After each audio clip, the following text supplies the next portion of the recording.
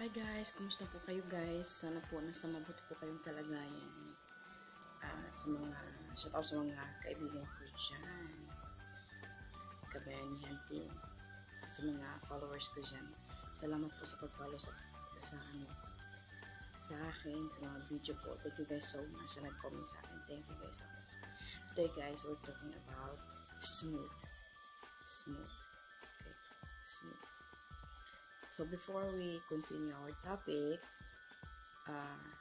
please guys, don't forget to like and subscribe to my channel and click the bell button kaya ma-follow niyo ang lahat ng mga video, especially sa mga bago. Thank you guys so much.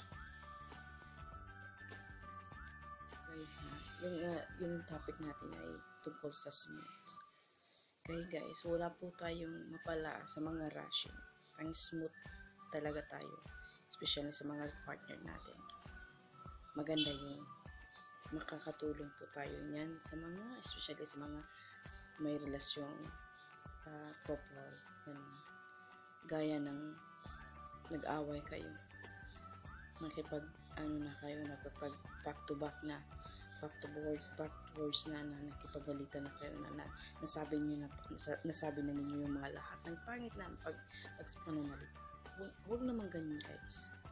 Pag once ng isa yung asawa mo na galit sa'yo, yun, direct moves ka na. Change the mood. Smooth mo.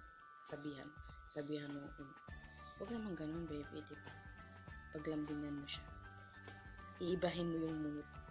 Yan po ang part na talagang pagmahal ka ng asawa mo or partner mo. Huwag kinakasama. Or kahit ano, hindi lang tungkol po sa mga partner o ganun. Kahit sa anak natin, kaibigan natin, pag once na siya ay nagalit, ganun, direct mood mo na yan siya, i-change mood mo siya, i-smooth mo siya, panalita. Hindi, kahit na pinagsigawan mo siya, pag i-smooth mo, pag nalita mo, smooth, ganun, makukuha mo siya sa paglambing, pagmamahal niya lahat. Ang attention niya. Yan po guys sa atin. Pero talaga sa mga kababayan, kami especially, mahilig po kami sa smooth. Sa mga kalalakihan dyan, huwag na po kayong pagtampuan si Mrs. Kasi kami talaga ay mapagmahal at saka sensitive.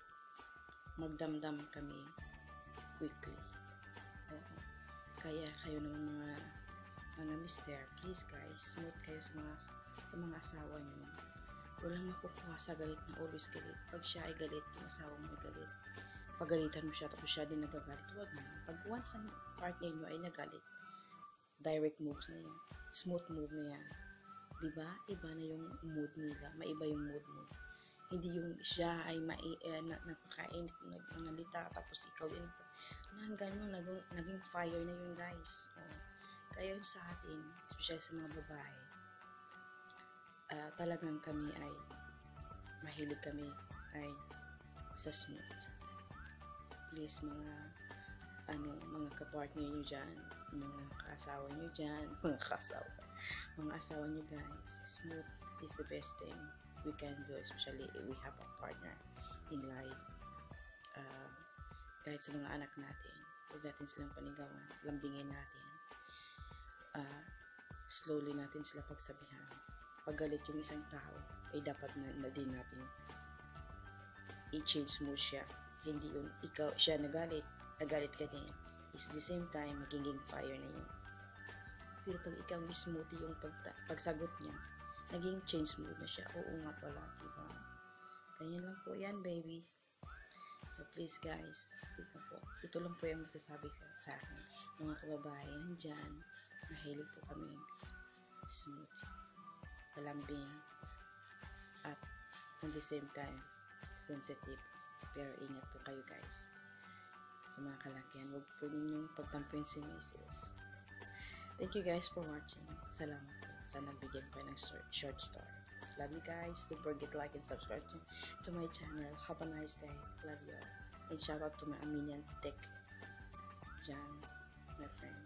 Stay safe in there in Alexandria. I love you all so much, guys. Thank you.